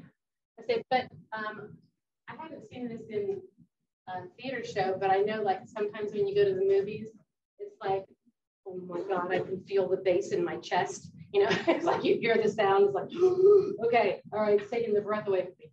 You don't want to be that loud in the theater, but so let's see, music and sound effects evoke mood, support emotion, intensify an action, and provide transitions into scenes or in between scenes. And sound, despite its subtle role in the overall scenography of the play, is one of the key components of an effective moving performance. Having good sound effects can enhance or detract from a play, depending on if they're good or not. Okay, theater technologies and special effects. Puppets. So I mentioned to you Sesame Street, Avenue Q, and those are kind of obvious where people interact with puppets. But puppets are used in many different ways, kind of like that big elephant that I said that was kind of a puppet. You know, people riding on this horse. We know that there's people, you know, there's two guys. This horse has 8 legs, all right?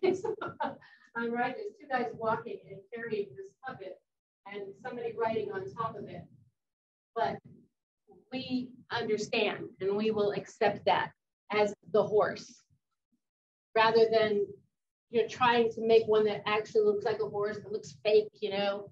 Sometimes you want to do something abstract so that people understand what you're trying to get across and they're not that kind of critical, judgmental on how you do things. So any object, when framed and manipulated intentionally, can be perceived as performing. Have you watched America's Got Talent? Tape Face? Okay, so Tape Face, I actually went and saw Tape Face in Vegas, huh? He's hysterical, but he makes, you know, their oven mitts, you know, and he makes them, you know, talk to each other and sing to each other and stuff. Whatever. And so anything, you can use anything as a puppet. There's a very famous dance scene where Fred Astaire, any of you heard of Fred Astaire? Oh, he's a very, very famous dancer from like the 1940s. Gene Kelly? I've heard of Gene Kelly? Gene Kelly, Dwayne Johnson, and Naomi Moran. They're all in there, okay? But Fred Astaire is a very famous dancer, and there's a famous scene of him dancing with a coat rack and making the coat rack look good, right? It looks like a person in the way that, if you've ever seen Singing in the Rain, Donald O'Connor does the make him laugh, and he has the dummy there that doesn't have a head on it. And he uses it, and it looks like it's, you know, dancing with him. So anything can be used as a puppet as long as it's made to be perceived as something that's performing.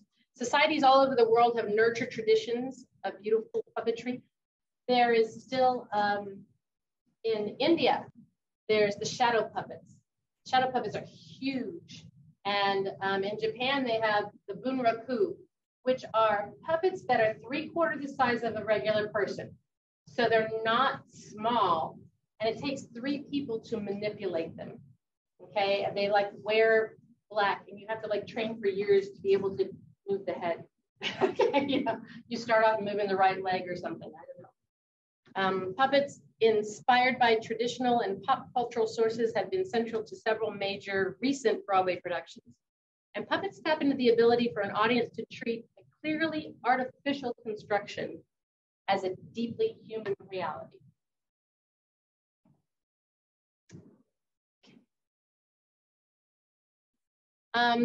More special effects and theatrical technologies, projections.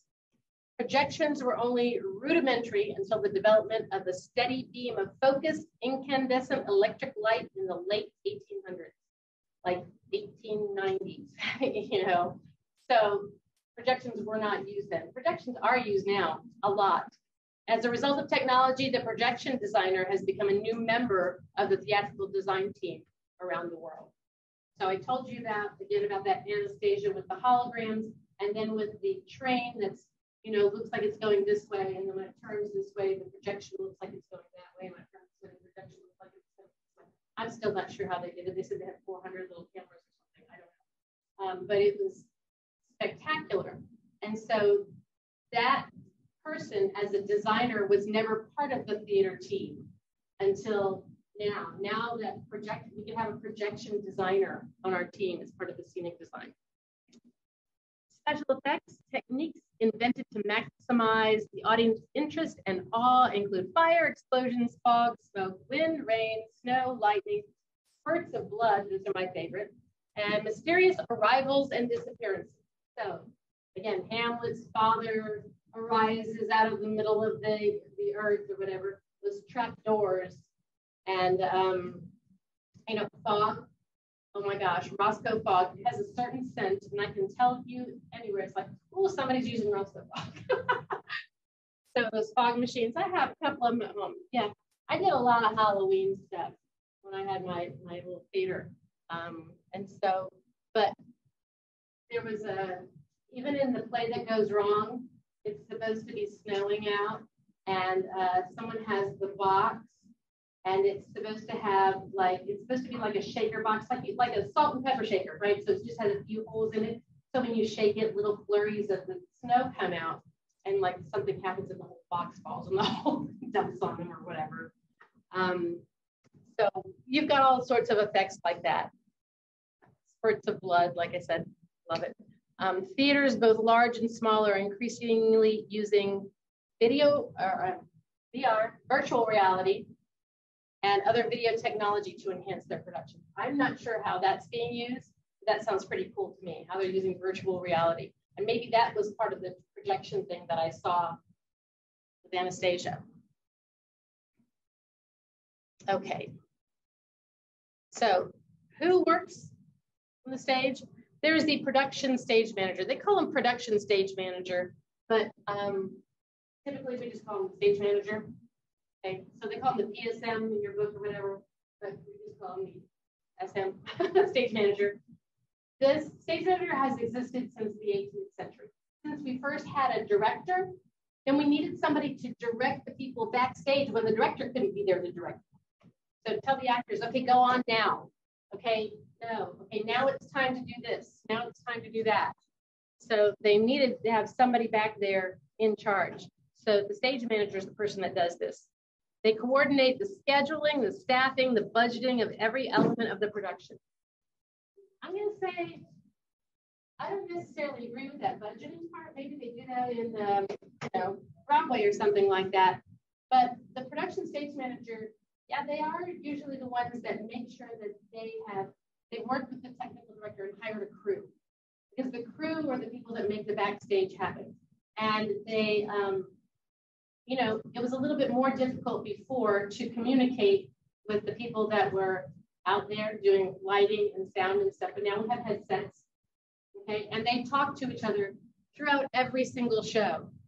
The stage manager has a book, it's like the Bible, whatever, and it has every cue, everything that's supposed to happen written, and they never waver.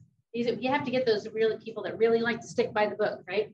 And they go through, and whenever anything's happening, they're like, okay, now. So they are there for all the rehearsals, for the load in, which is when the scenery that's built in the shop is now moved and put on the stage.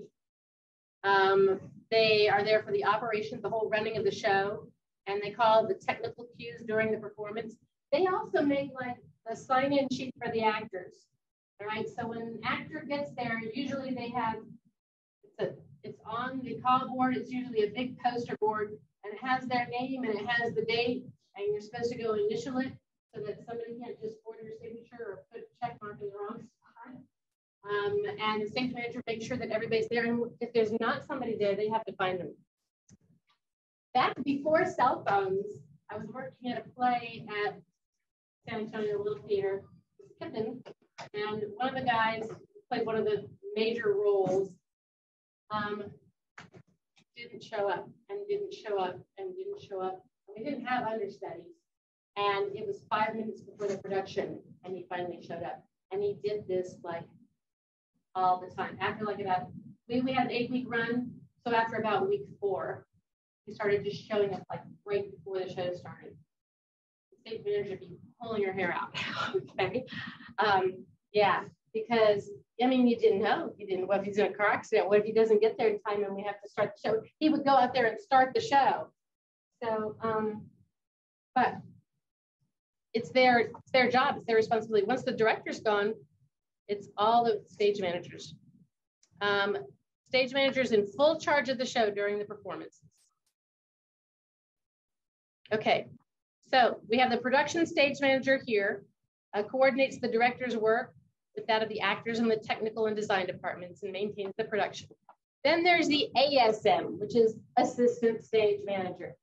Basically, they assist the stage manager.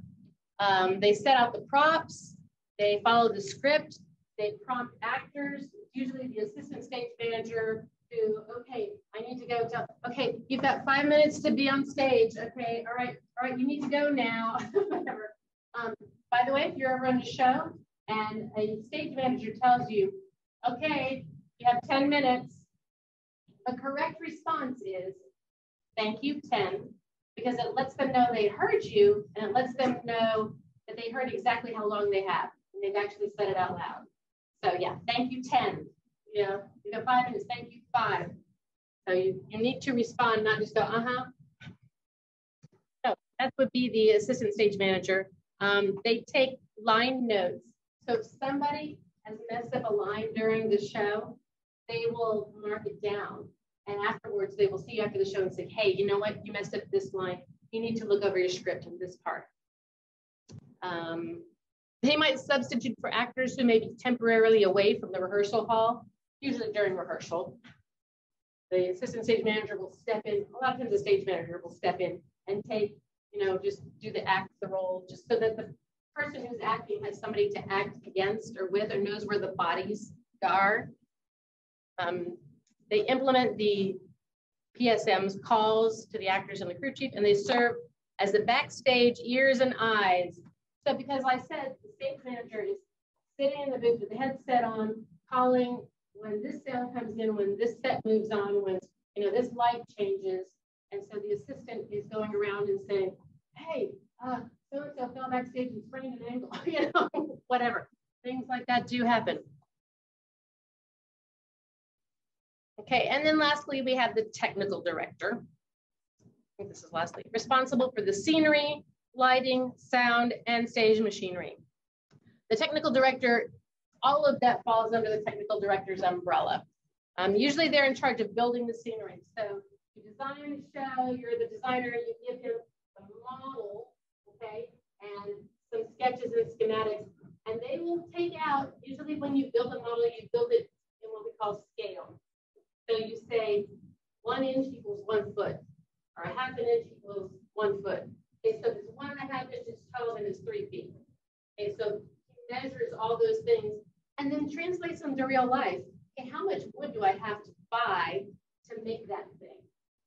So the technical director does all that, draws out the technical plans. Okay, we're going to build this, we're going to build this, we're going to build this.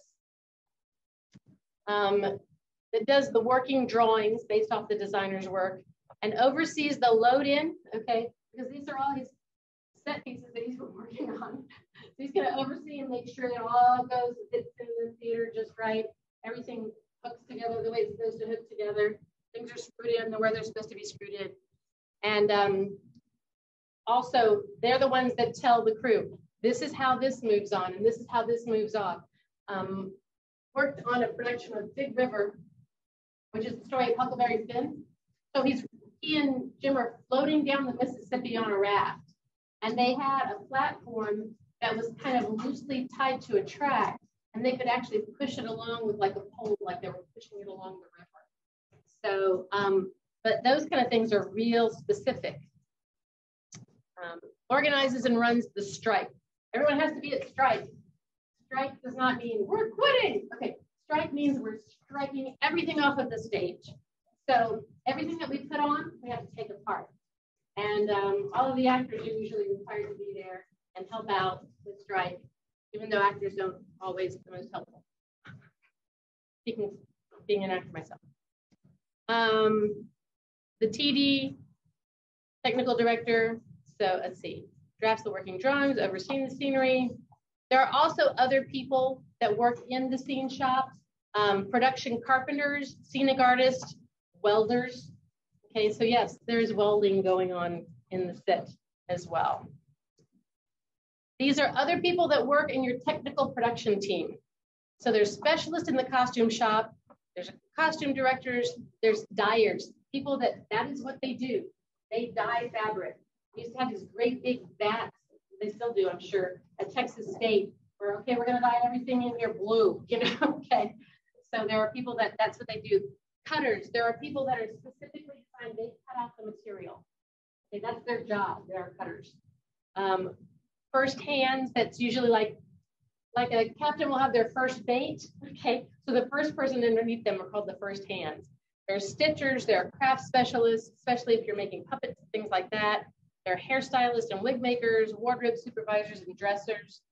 There are specialists within lighting and sound and makeup, electricians, master electricians, lighting board, and follow spot operators. Whenever you see a spot that's a spotlight that's following somebody around, there's usually a person behind that. It's not me because I'm not really good at it. It's like, oh, well, no, they didn't go that far. There's sound engineers, sound designers, soundboard operator, and makeup artists.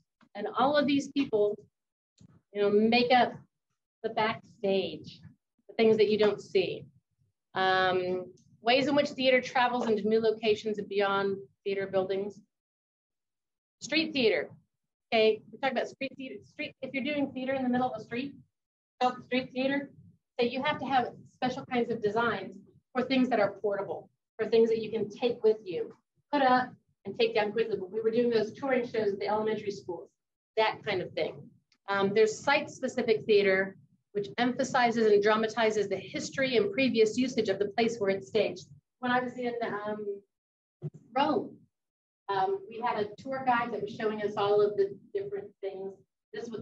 This piece of building, this is what this was, this is what this was. And we got to the place where Julius Caesar died and Mark Antony gave the last speech.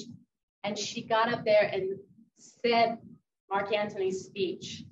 And so she was like using the history of what it was for theater. It was brilliant. Okay. Immersive theater.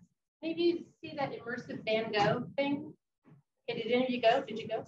Right? You're immersed in the middle of the projections and stuff like that. That's a new kind of thing that's out there. And these are performances that break down the separation of audience. Museums and stuff are using it now. Yes, right. So we're going to go to where this battle happened and see this reenactment of the war. That's another site-specific, theater kind of piece. So Disneyland, haunted museums, haunted houses, and museums all use kind of this thing. So, ta-da!